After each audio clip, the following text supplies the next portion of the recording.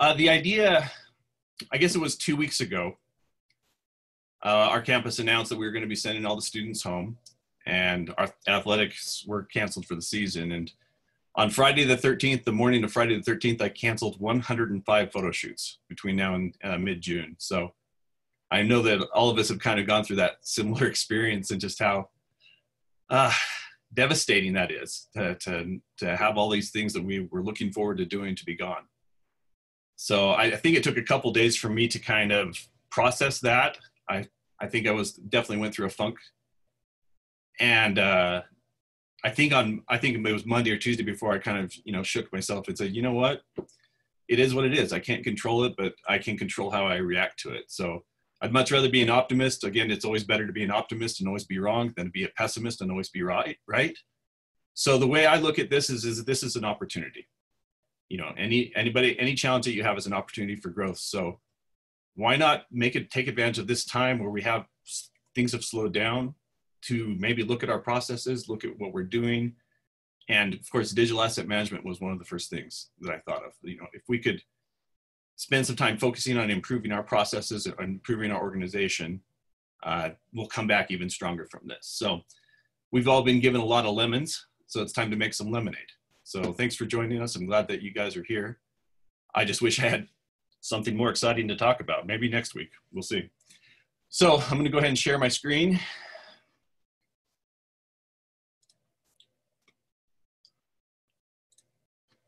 Okay. All right.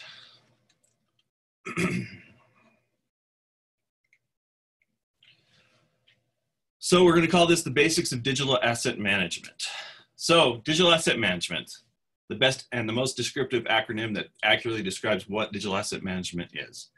And I do get asked that all the time, like, what's the definition of digital asset management? To me, it's everything that happens to your photos and videos from the point of creation till 100 years from now. And that's obviously that's a lot of stuff, but it really comes down to, the fact that as a photographer, you're in charge of your photos. Nobody is going to care as much as you do. Nobody's going to put as much effort into preserving those photos as you will. Everything comes down to you. In fact, if a client ever loses the photos that they have, who are they going to come to? You. So as photographers, as creators, we're in charge of that history. And that's a lot to manage, but again, that's what we do. So, and I love the tagline, the visual history of higher education. I think that we should probably approach our photos as like we're historians. We're documenting the history of campus. And when you approach your job as a historian, you treat those photos in a different way. You respect them even more. And you do whatever it takes, whatever you need to do to preserve that history. And that's what we're all about. So, first of all, you definitely should check out this book.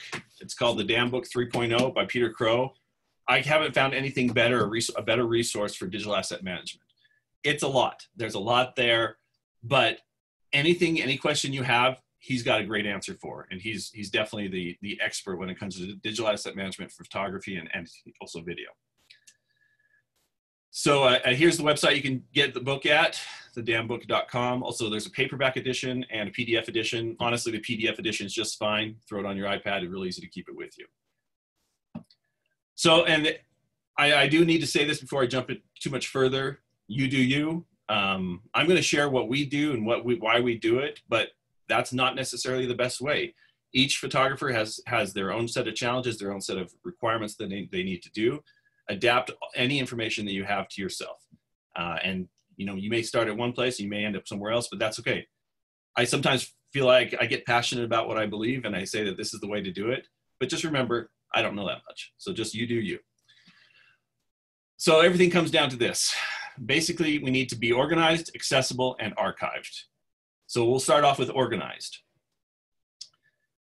How do you describe organized? And I think that the best way to describe it is, let's just assume that you were hit by a bus today. Would your colleagues at work be able to find the photos tomorrow? That's how I describe being organized. The system can't all be in your head. You can't be the only person that knows where everything's at or how to find things. Being organized means that you're replaceable. So you need to have a written out plan for how you're going to ingest, rename, caption, organize, and archive your photos and your videos. That's really important. Again, if they're going to if this data is going to outlast you, you need to have a plan for it actually to outlast you. And I know that sounds really morbid, but it's a really good thing to be working on right now. It used to be really easy, going back to 1999, back when Mark Philbrick hired me in 1998, actually. And I was a darkroom tech at first, and digital asset management was a cakewalk. All we had to do is take the slides, put a sticker on them, and put them in a drawer. You know, at most we had an Excel document with everything on it, but if I went back to the drawer the next day, the file would be there. It was easy.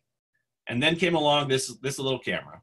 And I see a lot of you guys remember the good old days of the Nikon D1. The most magenta camera ever made, as we like to call it. We got this camera in 2001, and it was funny because very quickly we realized that this was a completely different ballgame. We didn't really know how to deal with these digital files. We didn't know how to integrate them into our existing system. So we did some kind of dumb things. One of the biggest things that we did that was probably a mistake at the beginning is we tried to keep all the original file names from the camera. We kind of felt like, well, this is the negative, so we should keep everything and not change anything, not rename anything. And of course, you guys know that's a mistake, because a few months later, our clients would come asking for DSC 1228, and we'd have 500 versions, right? So that's kind of when we realized we really need to become experts at this and have a solution that's going to last us for a much longer time. I can't recommend highly enough Photo Mechanic. I know most of us use Photo Mechanic, but maybe there are some out there that don't. Some crazy people that maybe even use Bridge. It's time to stop. It's time to join the rest of us. Photo Mechanic is where it's at. It's going to be the quickest way to manage and organize your photos. Photo Mechanic 6, camerabits.com. Again, a single license for $139. There's discounts for both bulk and EDU licenses. Worth every penny. And I can't always say that about Photoshop, but Photo Mechanic, absolutely. It's the primary thing we do to organize our photos, rename our photos. We'll go into that here in a second. Okay, so the process for organizing, this is basically how we would do, how we're going to organize our photos. We'll take pictures. I guess that's the first part. You always need to take some pictures. And then we'll do a download, which is called ingest. And what I'm doing is I'm generally downloading it to an external drive attached to my iMac. And of course, that takes time. So while I'm doing the ingest, I'm also going to our shoot log, which is just a database. It's just an Excel document where we go ahead and we record all of our photo shoots. As you can see here on the shoot log, the date, the file number it's just an ascending file number. So if I enter the next one, it's going to be 2002-38. A quick description, which you could call the slug, the photographer, any assistants, total number of frames, total number of hours. And if you go over further, it actually we'll actually have a slip to record evening, nights, weekends, traveling, all those kind of things. We track all that information. I actually was working on a blog post about the shoot log, and maybe I'll do a future webcast about it, because I think it's a really helpful and a useful tool. But I'm just gonna give a little tease for it right now. So again, I'm gonna, while those files are downloaded to my computer, I go ahead and I find out, okay, here's my file number, what it needs to be. This is the way our file numbers look. We have two types of photo shoots.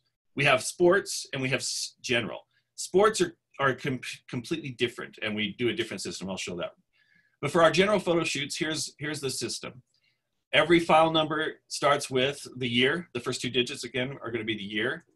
The second two digits are going to be the month the file was captured in. And then the assignment number is basically that, again, that ascending number. So we know that this is the 14th photo shoot of the month. And then, of course, frame number, we should be pretty simple. Now, for sports, again, we have a little bit of a different system because it's in a completely different archive. We're going to start with the season. Then we always have a 3-letter designation for each sport. It's going to be at or versus, whether it's a home or away, and then the opponent. And then again, the file name, the frame number as usual. And that's just generally how we name all of our files. Now, if there's a series, for example, baseball, you know, you play 3 or 4 games in a row, rather than lump them all together, we've decided to separate them into individual days. So that 3/21 is March 21st, the game that happened on that day. We've kind of gone back and forth trying to figure out what's the best thing to do that. Right now, it's where we're at.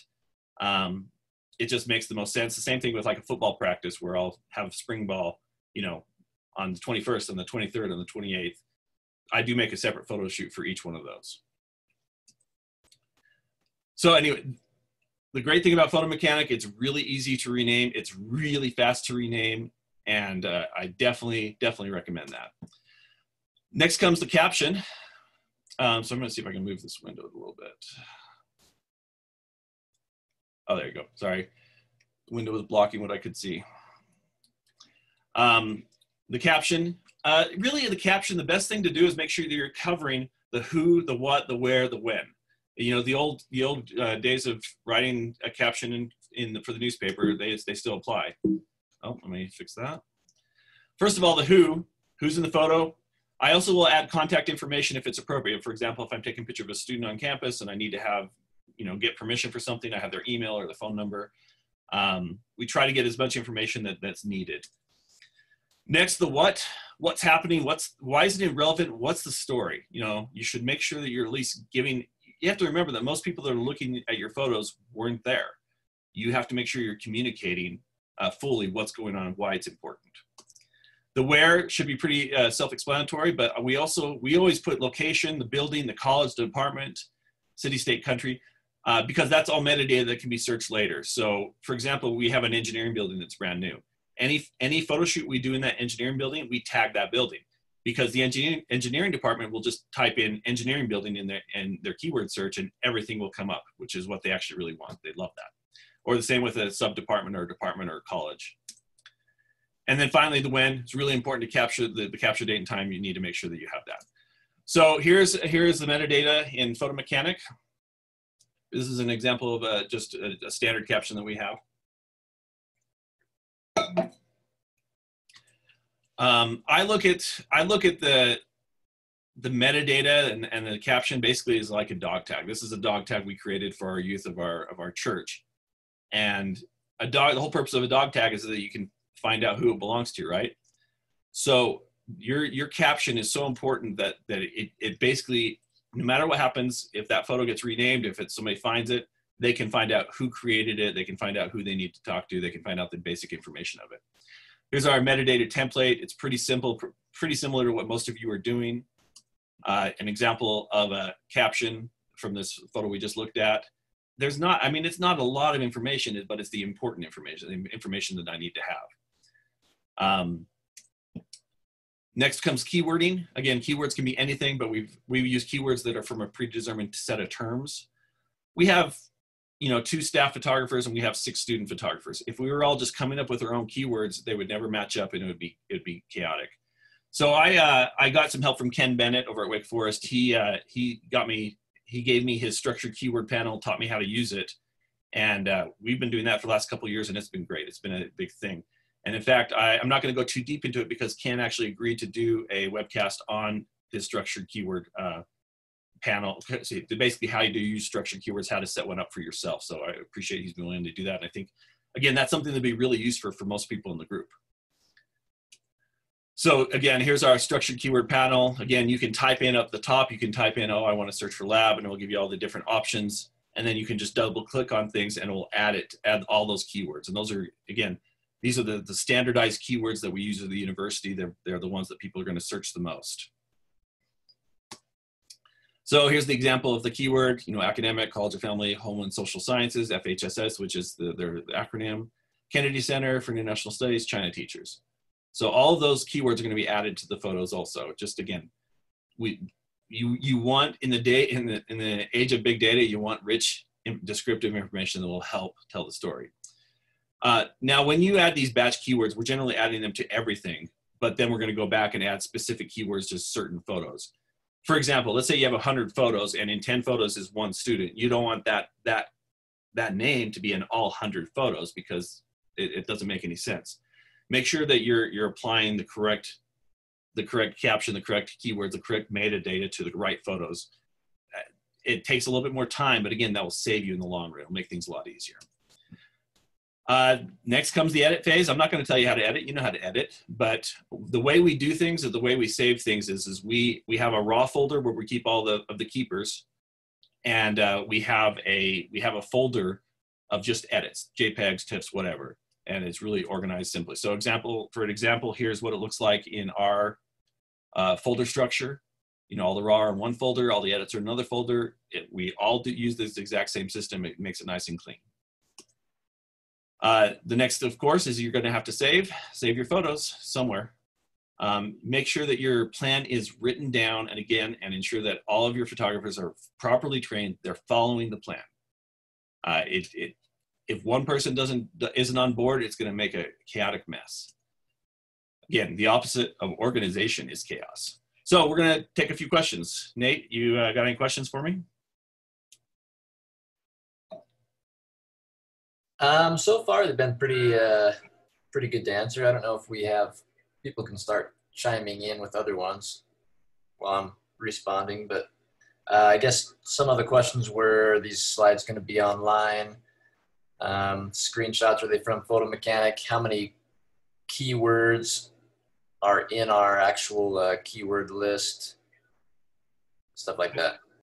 We are recording this presentation. It'll be online. I can also share just the slides if you'd like. I'm happy to do that. I'll put something on the Facebook page. Keywords, I don't know. There's a lot of keywords. What would you say, Nate? Well, so our structured keyword list is kind of interesting because we have a section that's called just keywords. And in there, I was responding to Tim on the chat. I think, I don't know, if I were to guess, there's probably 100. Right now, we're going through and kind of updating that. So our students have stuff to do from home, and that we have stuff to do from home. We're kind of working on our keyword list. So maybe about 100 different words. I mean, you're looking at words like microscope or female or male student, you know, different things like that.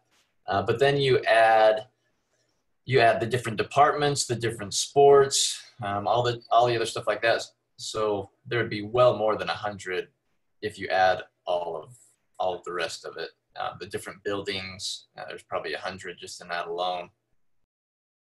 Yeah, and I would just say, like I say, we're going to let Ken cover the keywords. That's he's expert in this, and like I say, it'll be a great presentation for him to share. I'll just vouch for the structured keyword system. It's saved us because we did not have a very good organized system for keywording. It's completely changed how we do things, and the photographers love it because they don't have to sit down and come up with a bunch of keywords. It's all kind of listed out. What we're telling our students is basically like, you want to make sure that in 100 years somebody's going to be able to find what they're looking for, and that's it. And even right now, while we're working, while we have a bunch of our students home working, they're not here in the office.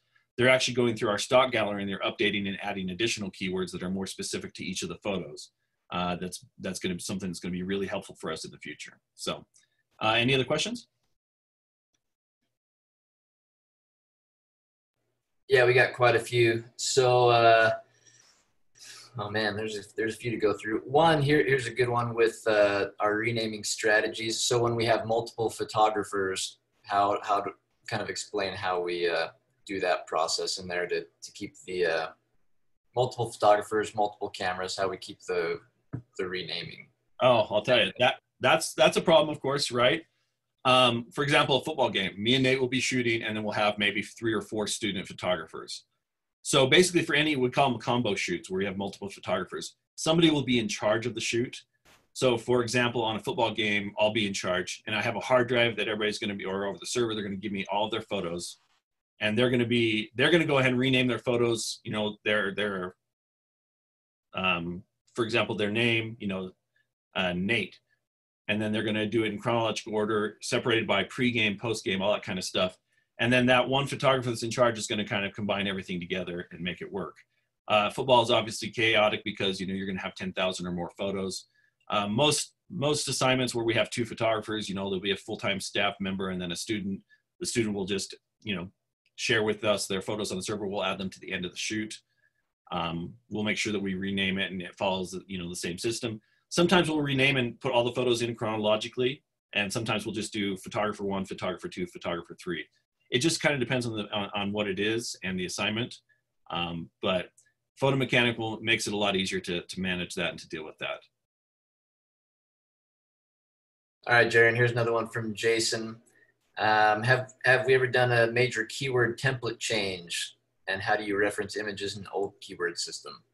We actually are doing one right now. We're updating our keywords. We haven't changed in a year or so. So it's something we try to do in the spring or the summer. We probably won't go back and change things. More often than not, we're just making additions. The one issue that we do have is, for example, they changed the name of our business school. So we really need to rethink and probably go back to some of the older shoots and update those keywords with the new business school name. So that's one of those summer projects, you know, that you can do. Or if there happens to be a virus taking over the world, maybe that's something you can do at this time. It's a really good time to do it. Getting caught up to date, that's just got to be like say, every year you've got a plan for that type of a project. Another one from Glenn asking if we share our data asset management outside the photo department. As far as what's the scope though? Like the photos or? Yeah, you want to respond, Glenn? What are your questions?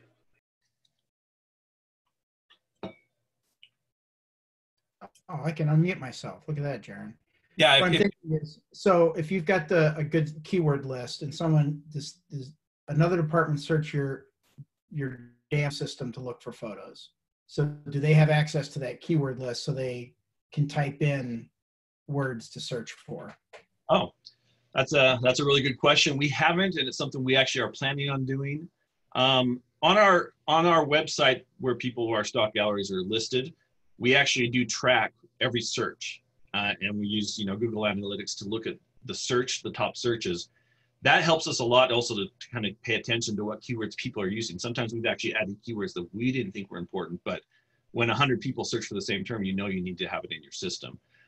With people that use our photos a lot, graphic designers, the magazine, that is a good idea for us to go ahead and share that keyword list with them so they know what we're speaking the same language. I wish it was easier because again, sometimes these keyword lists look like a lot, they're overwhelming, but that's probably something we could actually meet with those individual departments to train them how to do it. That's a good idea.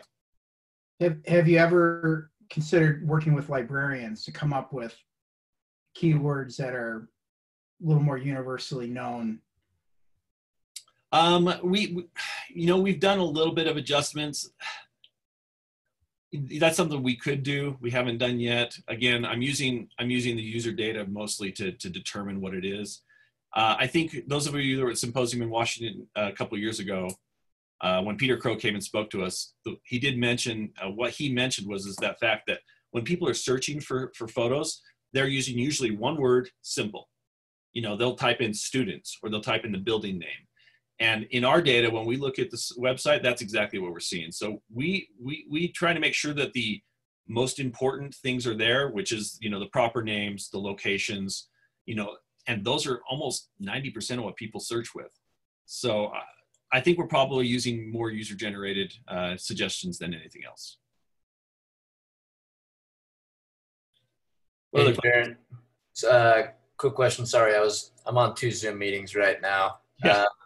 Anyway, so Gabe just asked on a text message, and you might have just covered this. I probably caught the tail end, but talking about Google Analytics to know what keywords people are using.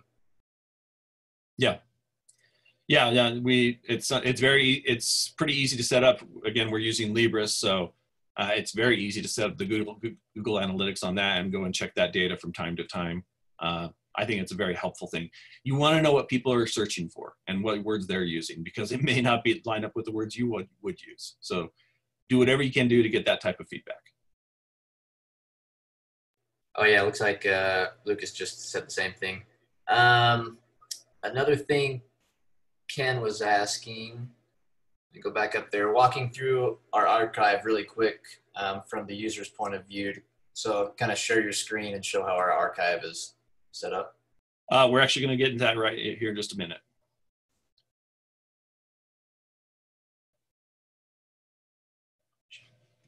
Should I just go ahead? Yeah, and then before you do that, if you have Photo Mechanic 2, just showing quickly how to pull the keywording structure out of Photo Mechanic, how to export that into a shareable document. I'm going to let Ken do that when he jumps into structured keywording. He'll go over all of that stuff next week, and I'm not sure when next week, but I think he was planning on next week sometime to do that. Okay, well, we'll jump into accessible then. So the way I describe accessible is making sure that people have access to your photos. You know, it's a shame if you take these great photos and then they just sit on a shelf and they never get used. So making them accessible is making sure that they get out to the people that need them. That's your clients, that's your coworkers, that's whoever needs access to those photos. There's a few ways to do it, of course. First of all, a local server. It could be a simple file server or a NAS, which is network attached storage. You control who has access to the specific files or folders, and they can be only accessed through the local network or remotely, depending on your setup. Now, you can store and distribute the files locally, but your ability to widely share your images will be limited by your hardware. Most of us have a server. Again, maybe only your office can access them, or just your college or your apartment can access them.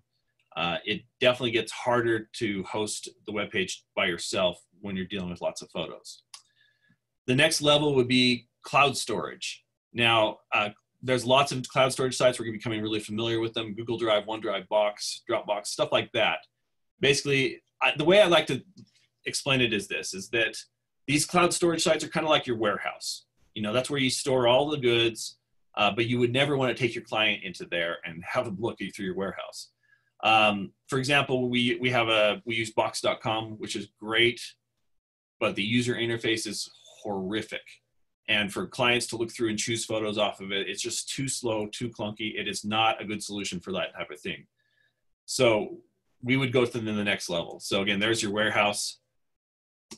But the next level would be a cloud distribution site. And that's, again, a website, a web-based library that's optimized for clients to search and access your files.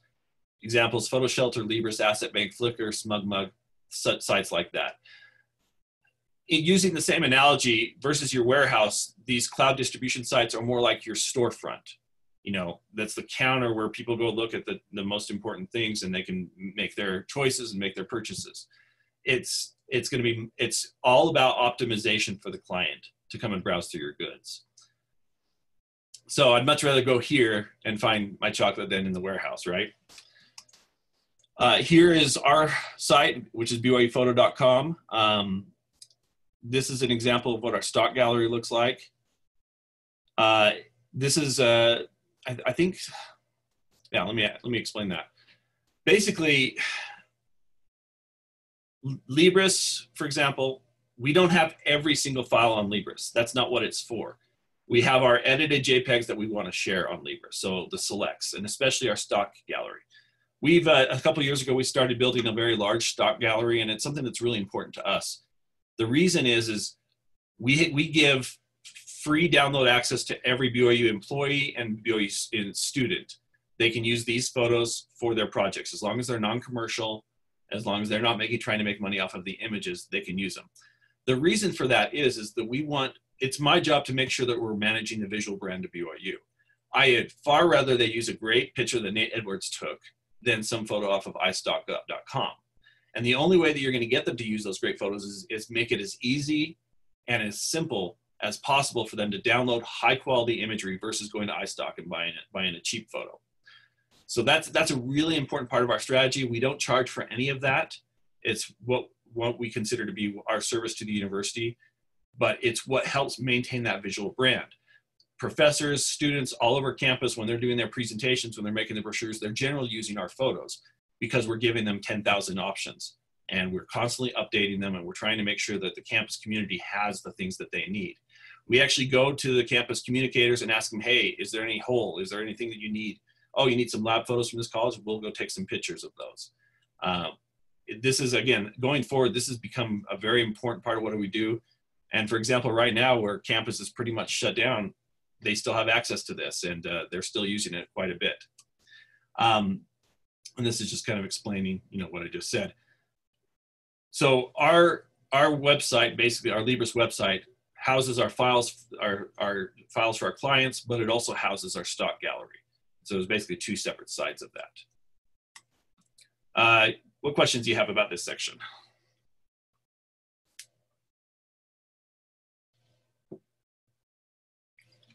Nate might be in the other meeting.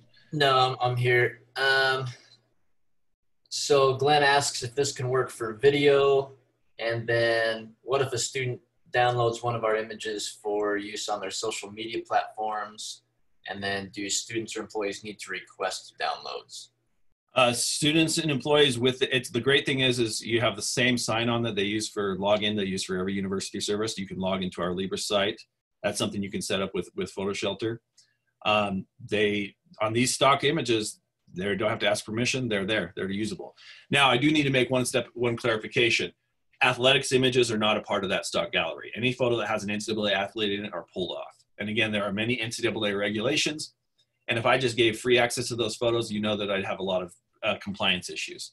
So anything that has current athletes, we don't have as part of our stock gallery, and those you do need to ask, and we actually have to go through the compliance process with our compliance department to make sure that they're being used correctly for things that are allowed by the NCAA.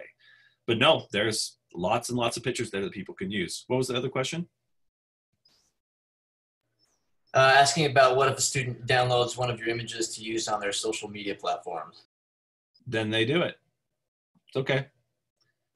It's helping the BYU brand, you know, and it's, I'd love for them to give me credit every time, but they won't. And again, it's all about the brand. It's all about high quality representation of BYU being used. And then Glenn had asked about, what was Glenn's question? If this works for video, and then also, can you clarify the Libris PhotoShelter relationship? Oh, yeah. Libris can host video. We have a little bit. Nate does a lot of drone video of our campus, and we have some. I don't know if it's available on Libris yet, but you can put it there. That is something that Libris is trying to do. PhotoShelter and Libris are the same company. PhotoShelter came first, and then came Libris. PhotoShelter is really more the single user interface, and Libris is more the multi-user interface. PhotoShelter is a lot cheaper. Libris is a lot more expensive. You have a lot more control over giving individual people different access levels. And it's something that we've been really happy with. We've been using them for a couple of years now. So question about model releases for images of our students. Model releases, it depends on your campus. You know, we're a private institution, so we're lucky, because when people walk onto BYU's campus, it's private property. Technically, we don't need model releases. Now, we generally will get at least verbal permission from people when we're taking their pictures, but if I'm shooting a wide shot of 100 people, I'm not worried about it. Now, when we're doing photo shoots that are specifically meant for commercial purposes, we're doing an ad through the bookstore or something like that, yeah, we'll get model releases, and they're just a very basic release, nothing fancy. In fact, with something we're working with, I'm trying to get our legal department to give us a little bit more customized one for just our office. But that doesn't mean that works on UVU's campus. They're a public institution. It's very different. So we're probably not the ones to ask about model releases, because, like I said, we don't have the same restrictions that other campuses have. Another question: how do you manage the warehouse, or I assume the server, when you have multiple photographers? Very carefully. You know, basically, I think it's important that somebody is designated as the archivist. You know, they're in charge of making sure that it stays organized and it's done. In our office, it's Nate. He manages and makes sure that things are correctly filed and that things are backed up. He'll often use students, some of our student employees, to help him do that. And again, that's something we do a lot of our cleaning up in the summertime, when we try to make sure that everything's correctly filed. But when you have multiple photographers, you have many potential problems. And that's one of the reasons that we use the shoot logs, to make sure that we're not overlapping our file numbers. The shoot log is basically a shared Google Doc that we can hop onto. And then if I know that my shoot is 83, the next photographer to hop on there knows their shoot is 84. That's been probably the best thing to help us make sure that we are communicating well, and then we're not overlapping or overstepping each other. All right, another question. How would you suggest setting up a stock gallery from nothing? I'd start with one photo, then I'd get another photo, and go from there. I don't know. I'd say you need to sit down and come up with a list of what are the most important and used photos. What are the photos that people request the most from your office? I think when I started my first stock gallery, it was like 12 or 13 years ago. And I said, okay, I need a couple great scenics of campus that people can use. I need an overall of the football stadium. I need an overall of the basketball arena. And I started from there, and it just kind of grew little by little by little. But again, look at what your most requested things are, especially, you know, professors always want just a nice picture of campus to put in their slide when they go do a professional presentation. A couple of your just most representative, the marketing type images, that's going to be the best place to start. Make sure, of course, you have some student images. But you could start a stock gallery with as little as 20 images. So I'd start there and then get feedback from your clients. Go around to meetings and ask people, hey, I'm looking at adding stock. What do you need? And that's something you could even do on your Instagram page or your Twitter account. And you'll get lots of response. And people are very happy because we're constantly coming back to them and saying, what else can we do? How else can we make it better for you? And we try to listen to those concerns. So a question that came earlier that I responded to about converting our raw files to DNGs, I said no, and they're asking, can you explain why that we do not convert our like CR2 files to DNGs? That's a decision I made years ago. I think it's an extra and unnecessary step, but that's just my opinion. I don't think that Adobe is going to go out of business, and even if they do, there's converters that we can convert them to DNG or another format. My biggest problem with DNG is there's one company that uses it, Adobe, right? I'm sorry, and the camera companies, like I say, even if they go out of business, there's going to be ways to transfer those CR2, CR3 files to a DNG or another more universal format. And that's just a personal preference. You don't have to listen to me on that. That's just how we do it. I feel like I'm just trying to save that extra step from trying to convert over to DNG. Another question, does the metadata embed in the CR2 and NEF, or in the XMP file? It should embed in the raw file, but there are some times where it will do as an XMP file. It's an issue we've noticed with the Sony, Nate. I don't know if you want to explain that. Well, there was an issue where if I deleted the XMP file, then it did delete all of the metadata from the Sony raw file. But then I found out that was just something that I could switch in Photo Mechanic. So it didn't write to a sidecar file. The one thing that does save that I feel is relatively important with the XMP is when you make edits to your raw file, those will be saved in your sidecar file, your XMP. Yeah. So if you don't want to have to re-edit your photos again, and they don't take up hardly any space, but those are also in the sidecar file. Yeah, Photo Mechanic should be saving it to the actual raw file. It shouldn't have to add a sidecar unless you're doing an edit to the photo. So good questions. We ready to move forward? Right now for this. Okay, the best part. You guys excited? Time to wake up. Archiving. All right, nobody wants to talk about it, but basically to be archived means that your files are going to outlast you. And again, that may sound grim, but that's the whole point, right? You want people to remember you through your photos. I hear this all the time. I'm fine. I've got everything on the server. We're good. Well, no, you're not. Let me just tell you from personal experience, every single method of storing digital photos is only temporary. Every method will fail at some point. Over the years, I've had 9 or 10 hard drives completely just die on me. I had an entire RAID array completely go bad on me, and I couldn't fix it. The company couldn't fix it. Nobody could fix it. The problem with every method of storage that we have is they are hardware dependent. And you might think, well, but I have it on the cloud and they have multiple backups. It's still hardware dependent. So you need to make sure that you look for the long view. Is that hard drive going to be around in 100 years? No. Is that cloud site going to be there in 100 years? Probably not. So we need to really think about what is it I need to do to make sure that this data lasts for the long term. So you need basically a backup strategy. You need a plan to go ahead and make this happen.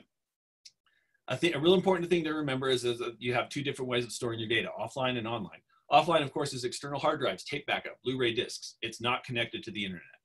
Now, online would be connected and usable, things like RAID arrays, servers, cloud storage. I strongly believe that for long-term storage, offline is best.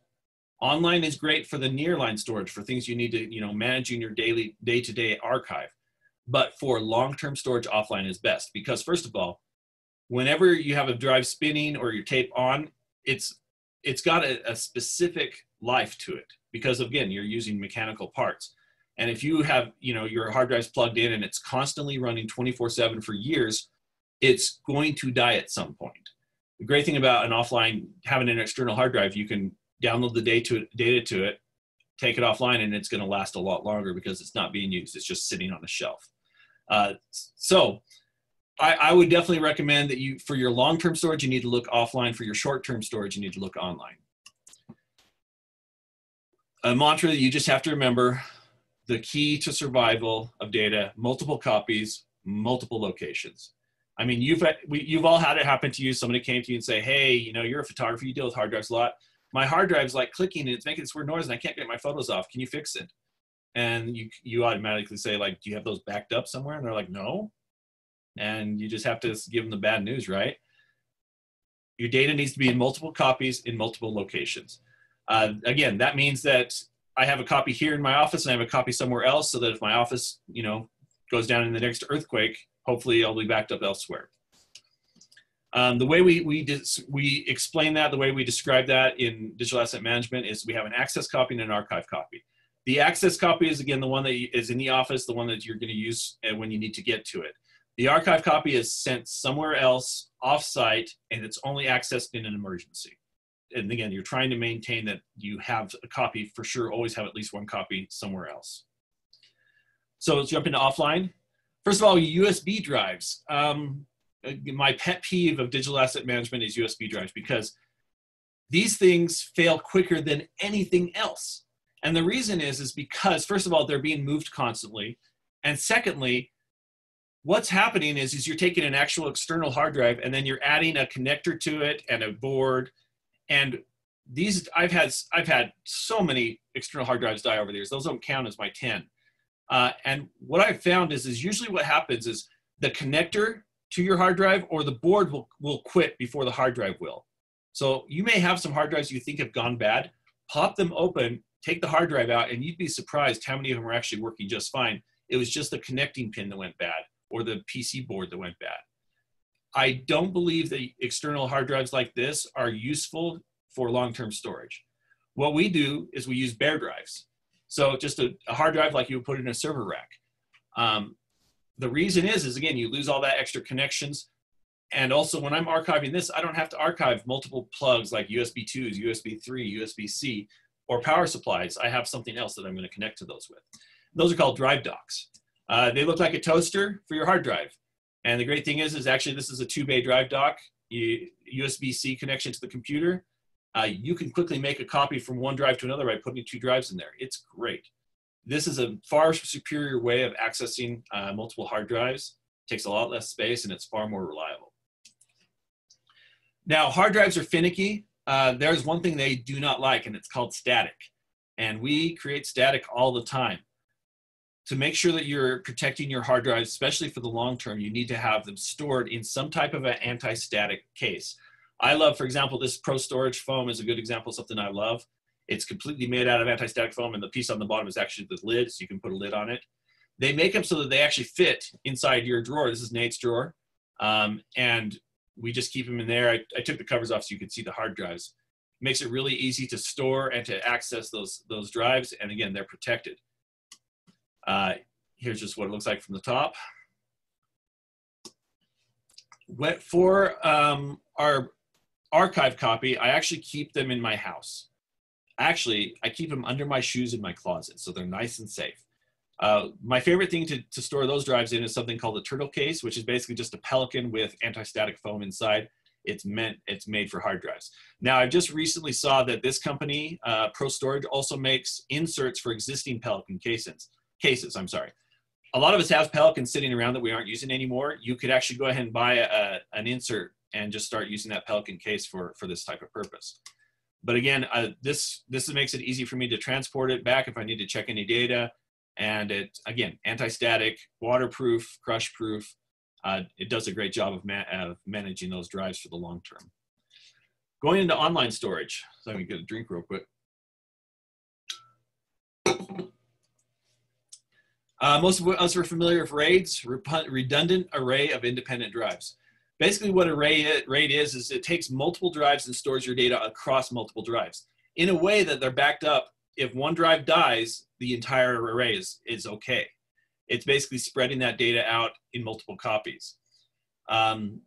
RAIDs are great, and for us, we should be using RAID arrays especially for our primary storage activities. Here's the example. This is what we use. It's called a Synology RS3412RPXS rack mount RAID. It's got 2 expenses chassis. We have about 110 terabytes of storage in RAID level 6. Here's what it looks like in our server room. And I'm telling you, I've been really happy with Synology. They're pretty reasonable on the price, and they've been really, really reliable.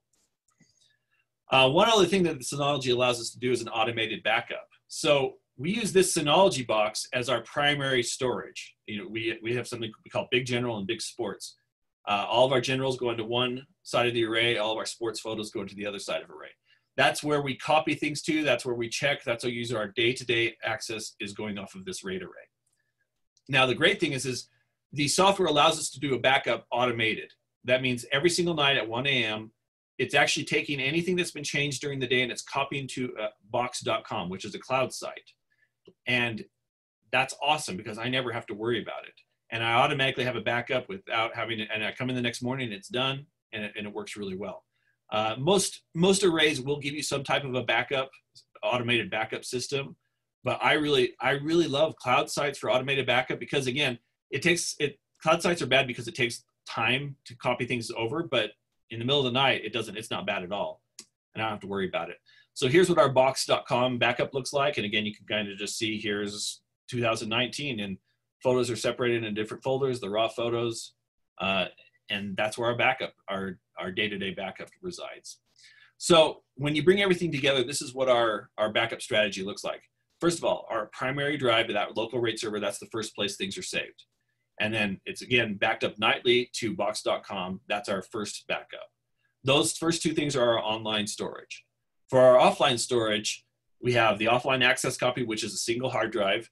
Basically what Nate does is he, at the end of the year, or in a few months after the shoot's month's done, he goes and he saves that copy of everything nice and cleaned up, and he saves 2 hard drive copies. One stays in the office, which is the offline access copy, and one goes to my house, which is the offline archive copy. So when we have our finished data and it's clean, we have 2 hard drives at all times. So I do want to say one thing about those hard drive copies. It's a really good idea that you check those hard drives every year. Now, hard drives do a good job of keeping things and backing them up for the long term, but it's a good idea to mount it every year, just check your files, make sure that everything's still working. And then that way, if you have a hard drive that's going bad, you can very quickly make a copy off of the other copy. So again, it's just something that's a project you should do maybe whenever it's slow for you. For us, it's every summer, and it's something that's very easy for a student to do. Finally, I talked about at the beginning that no matter what, all of these methods of storage are going to fail. So the way that you overcome that is you have a migration strategy. What that means is when there is a new solution that comes out, you need to be willing to take your data and move it to the new solution. When I started backing up photos back in 2001, we used CDs. That was the best thing we had. It was the cheapest. And we would copy all of our photos to CDs, and we had a big giant drawers of CDs. Then DVDs came out, and actually you could fit 6 or 7 times the data on one DVD, so we copied our stuff to that. And then Blu-rays came out, we started copying the Blu-rays, and now we've kind of transitioned over to hard drives and cloud storage. It's kind of a mixture of the two.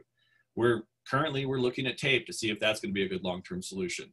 We're always having an eye towards the future to say what's going to last the longest time. As long as you're migrating your data constantly to the newest technology, you won't lose anything. As long as you're diligent about it and again, you have a strategy for it. Okay, I have some questions. Let's go. All right, Jaron, the first one, just a quick cost estimate for these different archiving methods. I mean, it totally depends on how much data you're talking about. I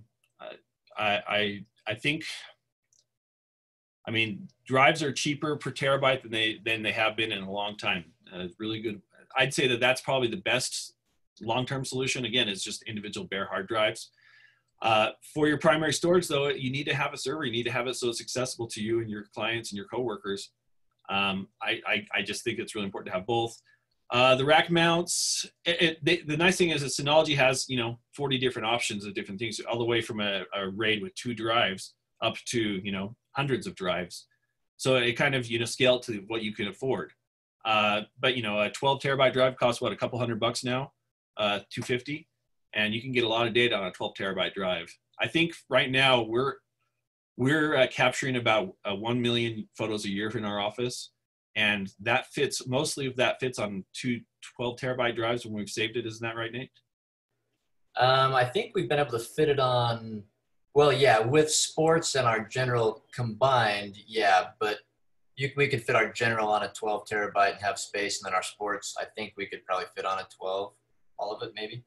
So all of 2019 will fit on 2 access drives and 2 archive drives. That's 4 hard drives. And that's totally reasonable. But that brings up a good point. Storage should be a part of your line item budget. Should be something your boss gives you money for every year, because you have to protect those photos. When the president needs something, he doesn't care if you have a budget for it. He wants the photo. Your job is to protect those photos, and you're going to have to do a good job of making sure that your boss and your coworkers understand that storage it's a cost of doing business. You have to do it, and you need to make a good argument for these type of expenses, because you just can't get around them. If you're going to store that data, if you're going to save that data for the long term, you need to be able to do it the right way. So Jaron, for smaller schools with little budgets, what would you say is the bare minimum we should be doing? Multiple copies, multiple locations. So I know a lot of people that they just work off of a USB drive connected to their computer. It needs to be backed up somewhere else. Even something as simple as Backblaze, which is just an online, an online storage. It does like a nightly backup, or you need to make copies every month and then take that hard drive home.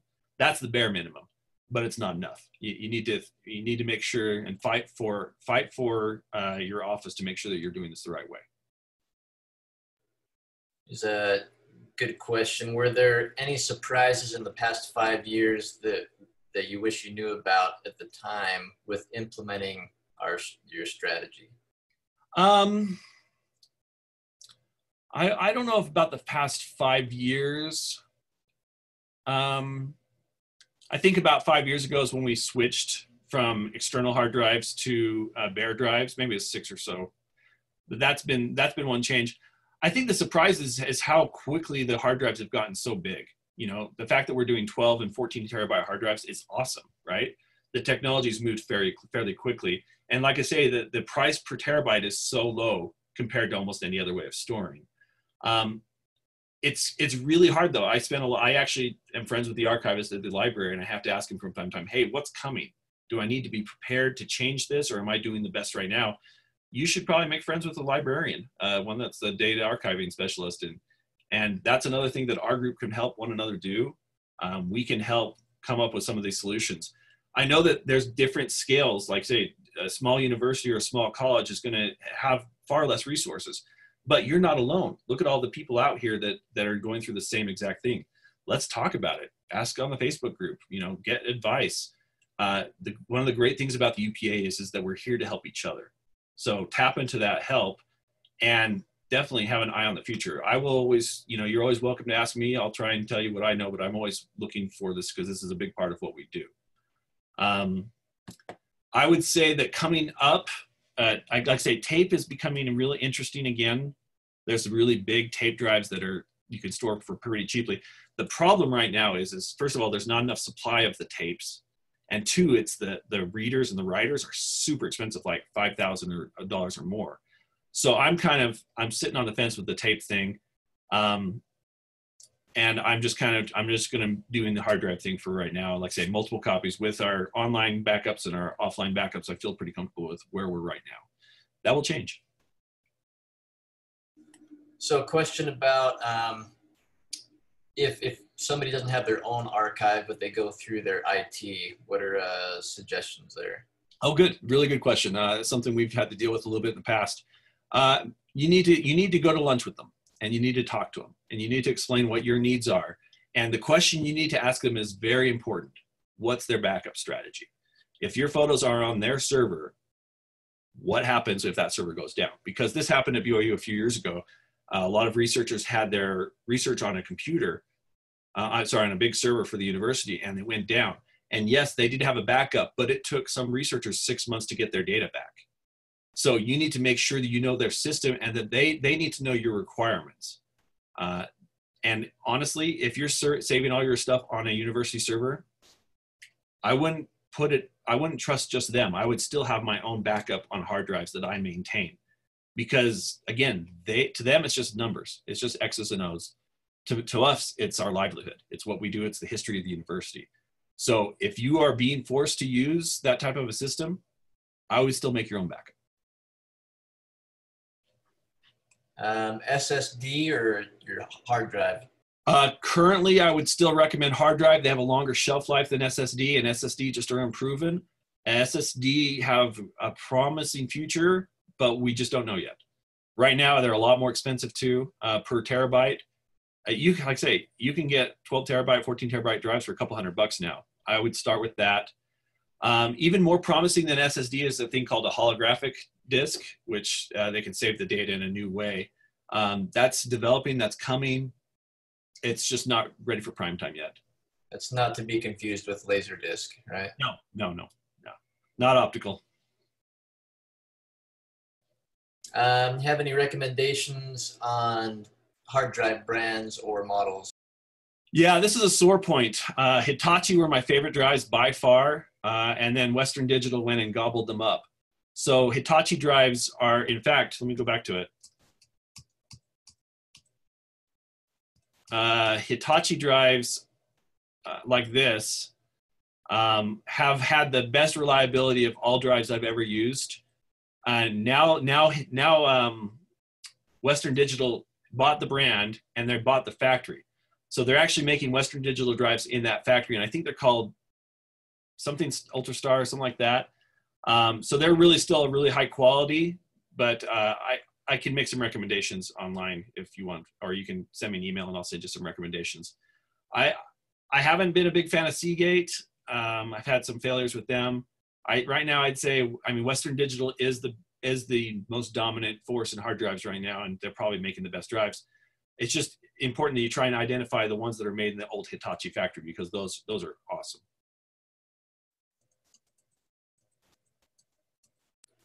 There was a question on here that I answered a really simple answer, but there was, do we keep all of the RAWs or just the select? So I don't know if you want to talk about why we do that. And I don't know why I skipped over the cull. Basically, when we say cull, it means when you go through your initial edit of the photos, your initial run through of the photos. We'll tag the photos, all the photos, and then untag the keepers, or do it the other way around. I'd say on our general shoots, we're saving about 75% of the photos, but on our sports, we're saving maybe 40 to 45%. So we do not archive, we do not save those throwaways. Those are the photos that are duplicates, or they're not technically very good, or they're out of focus, or whatever. We don't save all of those raw files. We just save the ones that we're going to keep in our archive. So far, I think that's all the questions. Okay. Now, I know that there's a lot of information. I apologize for putting you to sleep. I'm going to actually wrote a blog post that I'm going to be posting the next day or two on our exposure site. Here it is. It's going to be called Damn Basics. And we actually have a video, so it's a little bit shorter version of kind of what we've talked about here today. Again, my goal is that we have kind of a white paper standard that we start with. People that join the UPAA may be coming from newspapers or from other fields, and they may not have had to deal with digital asset management. So this will hopefully be a resource that you can use, not only to help people that are new, but maybe help your bosses understand the importance of this. Feel free to share it with them. If you're fighting for budget, you need to show why it's important that you have a budget. And again, if you'd like to follow us more, we'll have more coming up on like I said, our YouTube page and our other channels and whatnot that we have coming in the future. So, okay. So that's it. Any other questions we have? I don't know if you want to, Jaron, going back to Ken's question, do you want to just screen share and show everybody kind of how we have the server set up and organized? Yeah, let me see if I'm connected.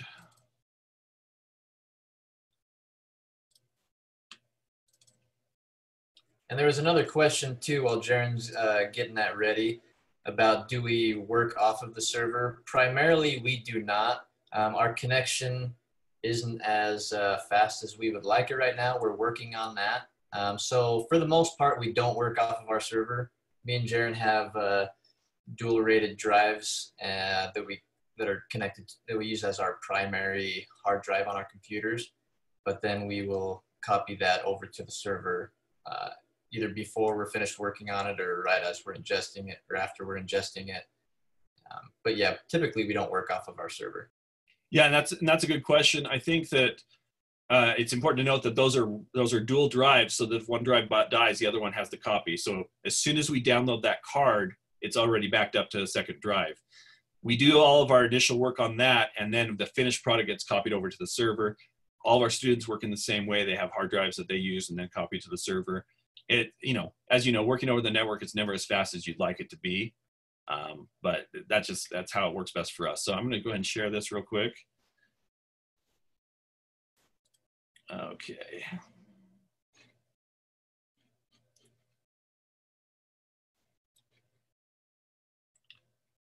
All right, so here's you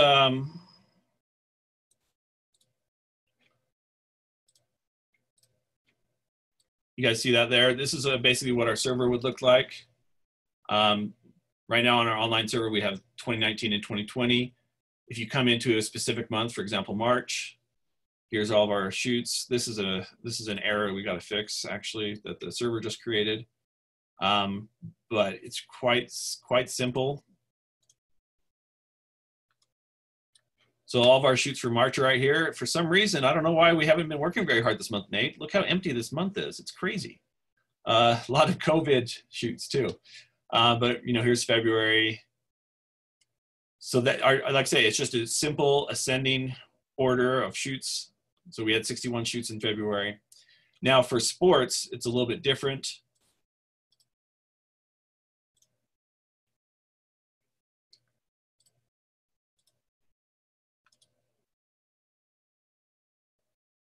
Oh, there it is. So sports, we actually organize things by the sport. And then when you go into the sport, then you have each of the seasons. I don't know if I mentioned this, but for like a sport that bridges both 2 years, so 18 to 19, we changed the file name so that it reflects that too. So 18 to 19 men's basketball at Utah, right? But basically all of the photo shoots for the year in here, and it's nothing fancy. Is there anything specific that you wanted to see as far as the way that we have this organized? I would like to see maybe your client view of your archive. Oh, absolutely. Okay, let's bring it in.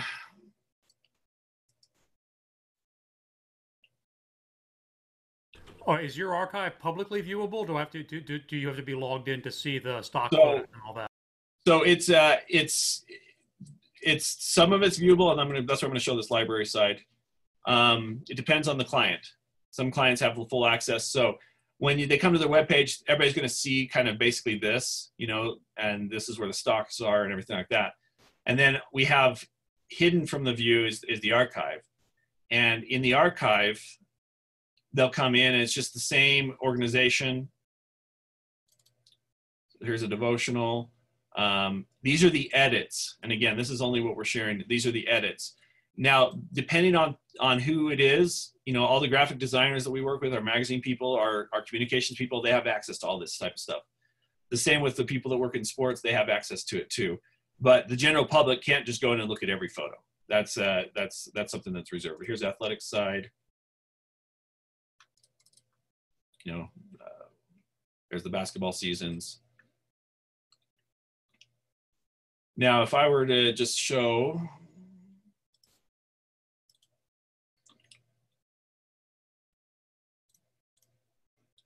the portal view, basically people when they log in, they'll be able to go and look at the galleries. And then, like say, everybody will have access to these things. except for athletics, because I'm logged in, I have athletics, but stock photos, when they come into stock photos, they're different things. We just added a Zoom backgrounds. For some reason, everybody wants Zoom backgrounds the last couple of days. But they can come in and they can say, oh, I need to find some campus photos. Everything's organized by building in here, a descending list. And again, CTB is the short name, the full name. And then of course, people can come in and do a search and find things in that way. We list the newer photos first. And like I say, this is something we're still trying to make even better. But for the most part, people are pretty happy with it. And just to clarify, so people do see the athletics photos on our website, but they cannot download them. Oh, yeah. They can purchase them or they can pay to download them, but they don't have free access to them. Yeah, only a few select people have access to everything. Any other questions?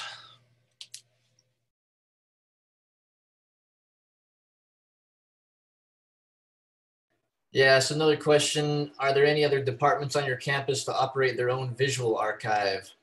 They said our campus athletics, music, theater departments have their own operation for visuals outside of their database. How do we manage our archives not in our department? Well, I don't know that you can. That's hard. It totally depends on how your campus is set up, what your structure is. One thing you can do is offer to bring everything together into one place. And I've seen other campuses do that. Like say, hey, we're going to get this Libris account and we'd love to start managing this. You know, I just personally, if you can't control their system, if they're not going to follow the correct way of naming, keywording, editing and stuff, I wouldn't want to control all their stuff. I try to make sure that we just have the best resource out there so that nobody else would even want to think about using anybody else's. Question from Matt, if you can show the photo mechanic keywords look like if you're a student entering the metadata. Yeah. Oh, I already have mechanic open.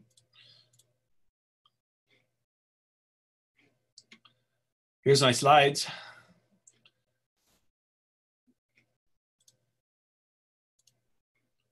So here's the template, and this is the last photo shoot that we did. So again, it's showing up. But generally what we like to do is, first of all, we have the file name base. I always like to have that so that the file name is always in the caption. Because you guys know graphic designers, they're automatically going to change the file name to second page, right corner, something stupid, right? And then they're going to come back to me a week later and say, hey, I need photos second page to right corner. In the caption, everything should still be there, the original file name of the file. This next part will be the shoot name and the slug for the shoot. And then just my normal caption. And then we're using photo mechanics variables to automatically put the name, the date, the photographer. The keywords are right here, and they'll come in and use structured keywords.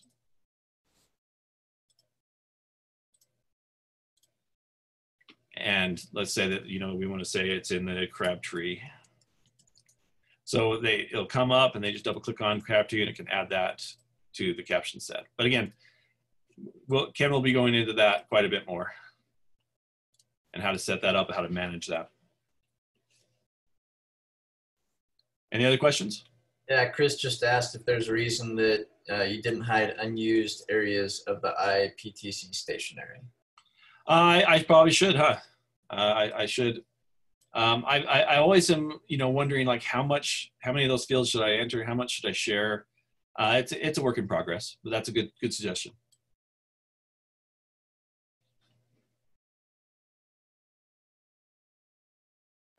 I think that's all the questions so far.